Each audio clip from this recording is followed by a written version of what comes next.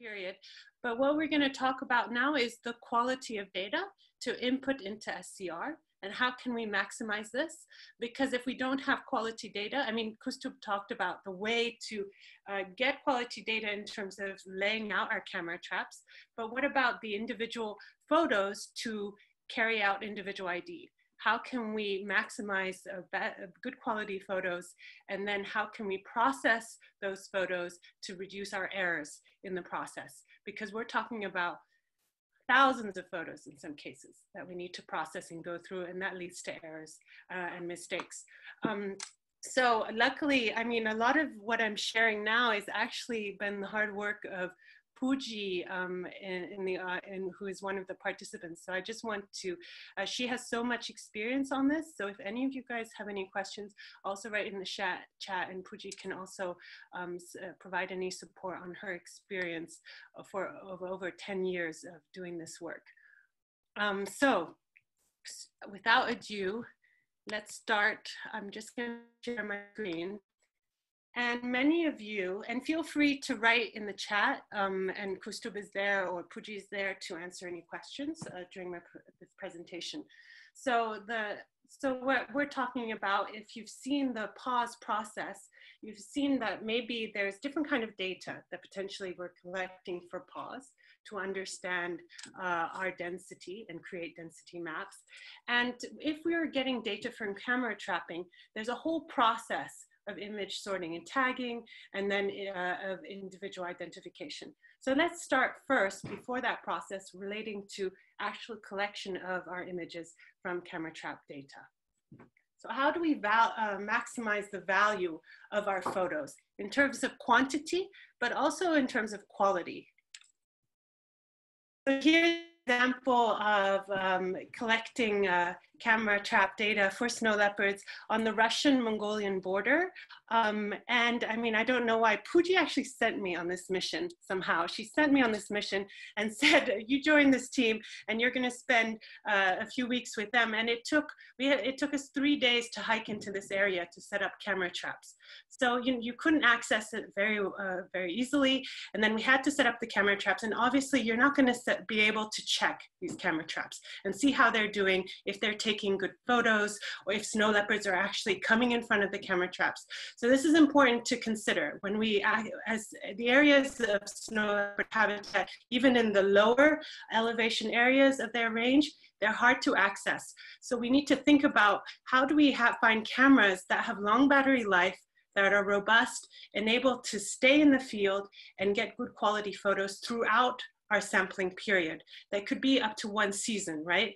As Kustub mentioned, we want to maximize the number of captures of photos, and that could be 3 to 4 months we leave our camera traps out. So we need to think about the batteries that are put into the cameras. Puji will know more about this, but about what batteries are. Often it's nice to use rechargeable batteries, and just to be conscious about how otherwise we're using batteries and it's creating a lot of waste. But in terms of rechargeable batteries, which batteries are good in order to be able to be used across years, or ensure that your camera is active throughout the whole period. So that's something maybe we should think about. And also think about, in terms of the camera trap model, how is it tolerant to these extreme weather conditions? So in areas, again, like the Gobi in Mongolia, the sites where snow leopards are can vary in the summer to 40 degrees positive degrees Celsius to -40 in the winter. So that's an extreme range of temperature. So you want cameras that are really robust to deal with that range. In other areas of the snow leopard range, like the Himalayas, Pakistan, India, it's also very extreme temperatures, especially during the winter. So it's thinking about how can you choose your model which is able to tolerate such conditions is something to consider.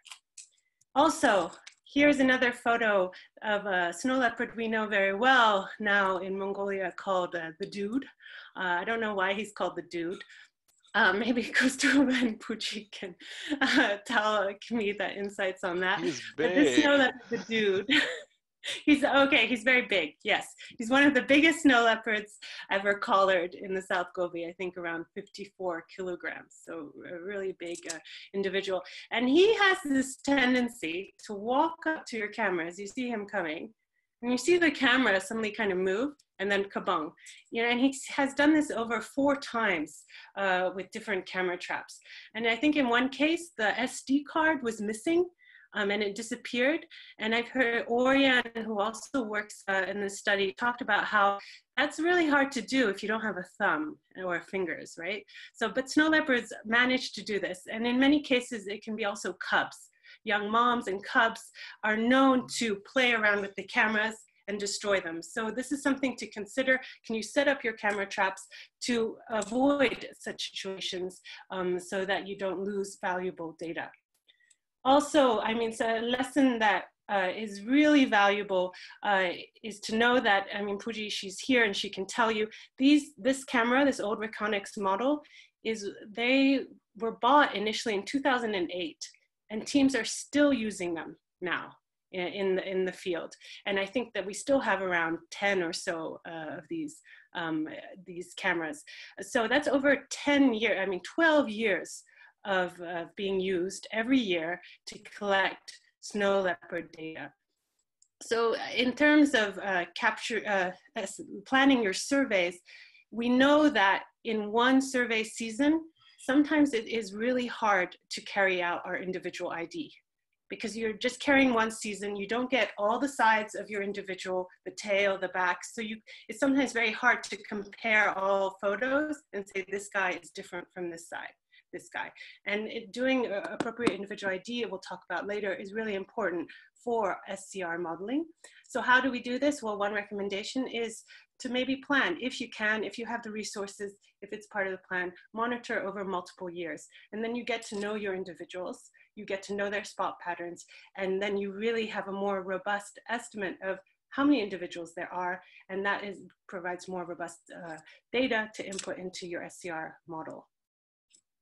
Another thing to think about is when setting up our camera traps, how do we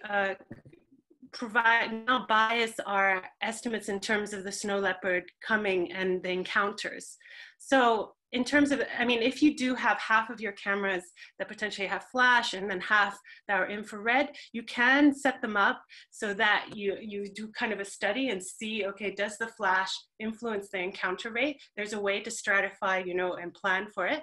But if you're not planning this and then you just put out a few have flash and a few have infrared, that might affect your encounter rates of your snow leopard individuals. You can model this later, as Kustup said, you know, we do model covariates to encounter rates, but what if our data is not, we don't have that much data? We might not want to add another unnecessary covariate to our analysis when we could have planned for this and avoided such scenarios. So we recommend not actually using flash, but using infrared for nighttime photos. And we know snow leopard individuals are more active in the dusk or dawn, so it will be dark. So many of the captures will be at night. Another thing about flash is I've known some people use it flash for common leopards in Sri Lanka, and it only gets 1 or 2 pictures because the flash happens so fast and it takes time for the battery to reboot before the next flash can happen. So that risks leading to just one photo that is hard to ID for individual identification. So here, now we're traveling back to Mongolia, and another thing to think about is the fast shutter speed. If possible, less than 1 second or 0.5 seconds, but in a way that, I mean, this is a nice test. This is Zaya in the Zolon Mountains in the South Gobi, and you can see her cub. You actually capture her in midair, jumping. So, I mean, maybe if we can, test your cameras and see if you can see yourself jump. And that might be a test of, is your trigger speed fast enough to be able to capture your animal? I mean, ideally, it's not about seeing if your snow leopards jump. It's really seeing, okay, if the animal went really fast in front of your camera trap, would your camera capture it?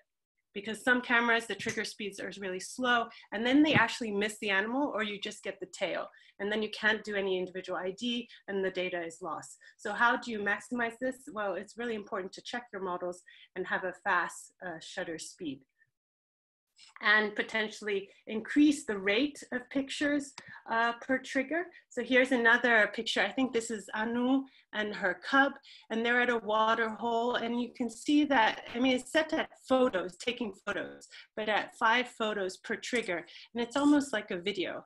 You see the whole behavior, you see the left side, you see the right side, you see the tail, and you can really kind of try to build your identification map of the different individuals from these kind of captures.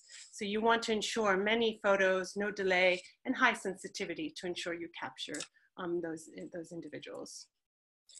And then back to going the fact that many of our photos are at night, and our snow leopards are very fluffy, right? And if the goal is individual ID, it's important to have that fast trigger speed, especially at night, because that's when the photos get really, really blurry. Kustub shared earlier what happens if many of your encounter rates are not usable for ID. Well, that happened to one study we were involved with in China, in the Chilean Shan Mountains, and 50% of the photos were not usable. The capture rates, capture events were not usable for individual ID. So you can imagine in that case, it's pretty disheartening if a lot of the data you spent months collecting, putting in the field, you come back and half of your photos are not usable. It's pretty disheartening. So it's to think about this and thinking, okay, how does my camera take pictures at night, and testing that in order to see, okay, can I check, am I able to distinguish different individuals is really important. Another just a small kind of advice related, many of you might know this directly, in terms of placement of cameras. If you're placing your cameras and it's directly towards the sun, often it's really hard to actually see the individual spot patterns. This is just a nice, beautiful example of our snow leopard called Beneke in Gervansehan. But other photos, you can't even tell the idea. It's total pitch black where the snow leopard is, and you can't even see who it is. So it's being mindful and ensuring that your camera trap is not facing where the sun might be from morning to evening. And if you're setting it up, you know, in over a season, we know that the sun changes also in latitude. So just being mindful of where the sun might be as you set up your camera traps. And mindful of vegetation. So often in, this is a camera Puji has set up with the team in Sivre, and we know from the coloring data that many of the females, they normally den near some water holes, right? Which they might visit frequently with their young cubs or themselves when their cubs are in their den. And for example, in this case, this water hole is near, in the springtime and summer, a lot of grass grows around this water hole. Luckily, the camera is really well set up, but the grass is not exactly in front of the lens. But that often happens. The grass will grow and it will grow in front of your lens. So any wind that comes, the camera will trigger, and obviously your batteries will be eventually used up. Maybe the SD card space will be used up, and you won't be able to capture, you know, ensure capturing during your entire season for that one camera trap. So being mindful of vegetation, where you're setting it up, and how your vegetation might change over that season. We found that in the Gobi, it's easy to find areas that are kind of barren and rugged, so you don't have as much risk of vegetation. But there are other areas, especially on the Tibetan Plateau, which are very vegetative in the summer. The capture rates actually reduce, and the quality of capture is reduced during the summer. So just being mindful of that. And marking locations. So this is Gustav here, and he's pretending to be a snow leopard, and he's setting up his the camera trap to at a marking site, because in terms of this SLT and the Snow Leopard Conservation Foundation, we only really have a limited number of camera traps, and we try to cover multiple study sites per year, but with only around 40 to 45 camera traps. Pooji, feel free to correct me if I'm wrong. So with only 40 to 45 camera traps, how do we maximize our data, as Kustub shared? Well, we put one camera trap per location. And if we put one camera trap per location, ideally, it's great to set it up where the snow leopard will turn around. We'll spend some time, like at a water hole, like at a marking site, so that you get multiple pictures, you're able to do your ID accurately. The other technique we use is we survey every year, since as our prime study areas, and then other study areas might be every other 2 years, so that we get to know our individuals. But there are cases where maybe this is not, you have many cameras, you're in this lucky situation, you have over 150 cameras, but the cameras are maybe less good quality, then it might be good to set up 2 camera traps so that you can ensure both sides and the ID is more successful. But what if you have no marking sites? Then potentially it's better to set up travel routes.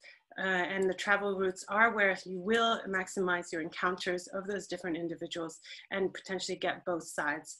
So this is, again, I think Anu or Dajina, who has been monitored for over 10 years, one of the oldest female snow leopards in the Gobi that we know of.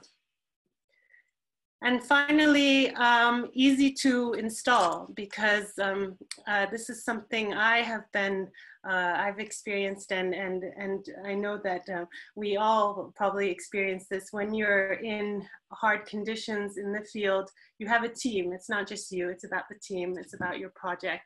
And you want everyone going home wanting to come back next season. So you want your rangers to feel like, okay, the main leader of that team didn't kill me and I can still walk. So if you want to do that, and that's difficult in snow leopard habitat, for example, you see here. So ideally it's good to think about, okay, the easiest place where you can install it, but that's often also where the snow leopard goes, because they use travel routes, they use animal routes. So in some cases it is a place where you can maximize your captures, but also being mindful of theft. There are many areas where this is a problem, and then you will lose a lot of your data. So going back to ID, I would like everyone to take a moment. Let me try and do a poll. Can you look at these 2 cameras, these 2 photos, and tell us who they are? In the meantime, Kustub can tell us more about one of the individuals, these individuals.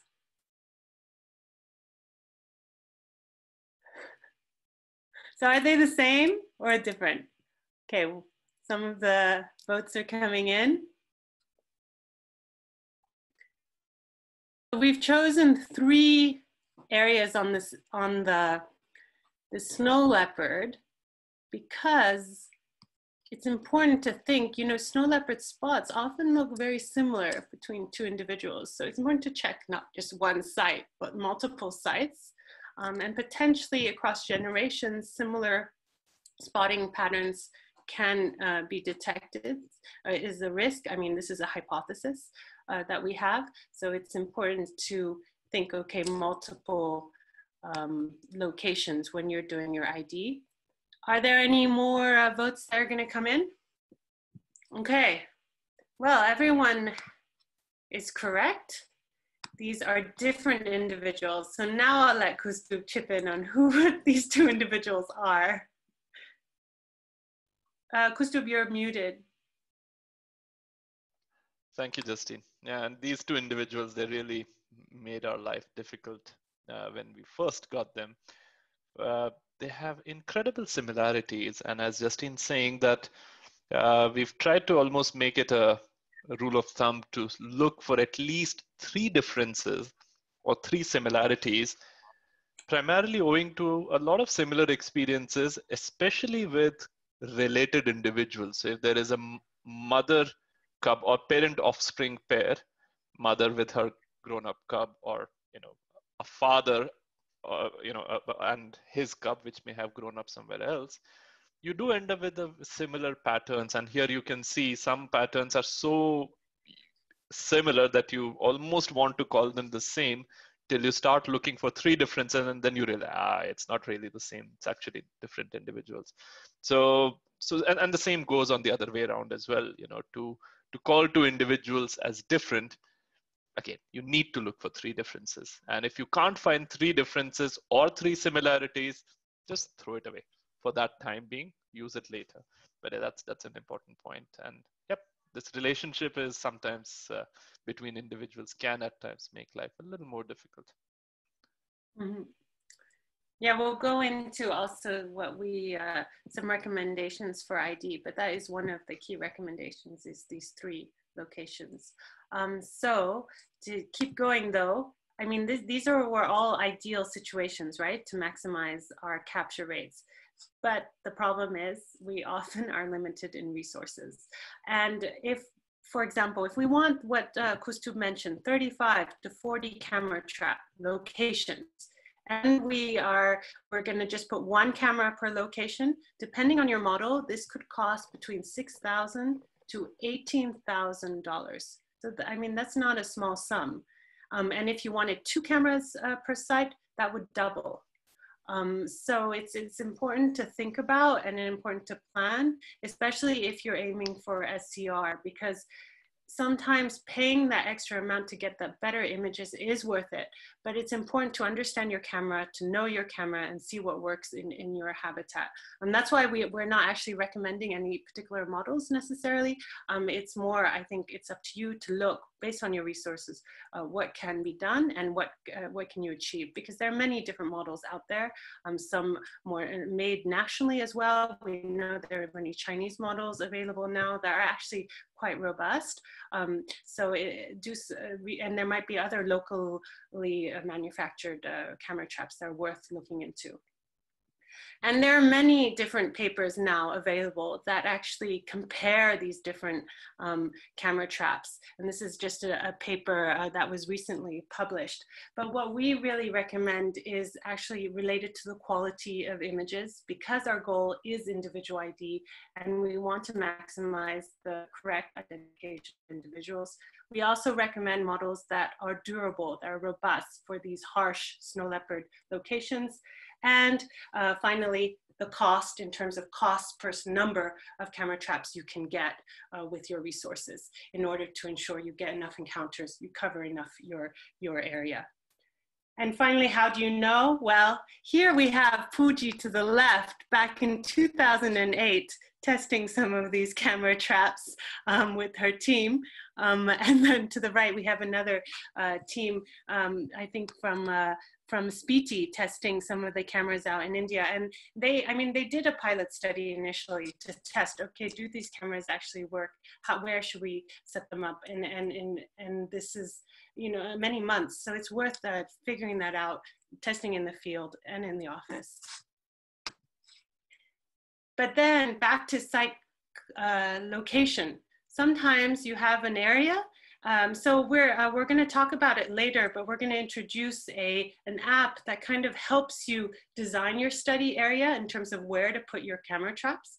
But that app might suggest a general location.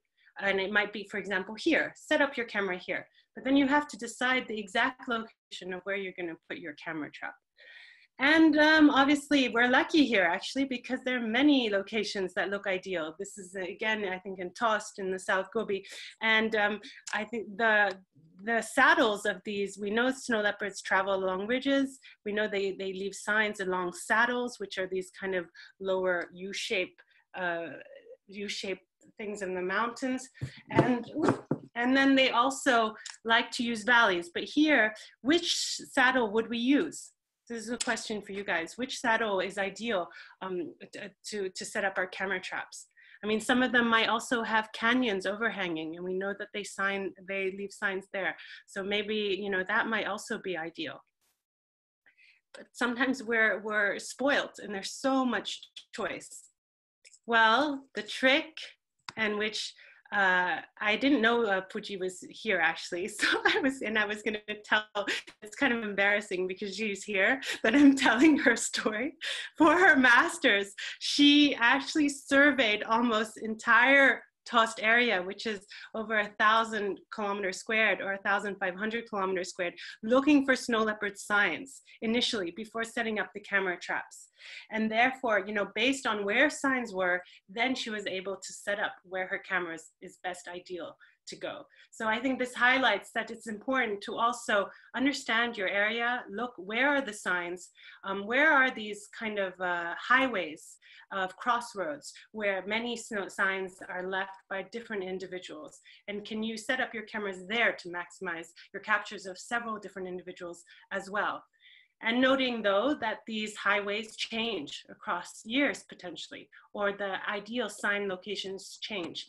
And it's okay across years to change your location and maximize your encounters. So that, I mean, that's something to think about. If you're doing multi-year assessments, still maximize the capture rate at the different locations. So, I mean, these are just a set of recommendations that we have. Many of you might have other recommendations for your area, so please share them in the chat, because we always like to hear other recommendations or other experiences you may have. But I think the take-home message is that find a way to maximize the ID of your individuals, and in some cases that might even be setting your camera trap to take videos.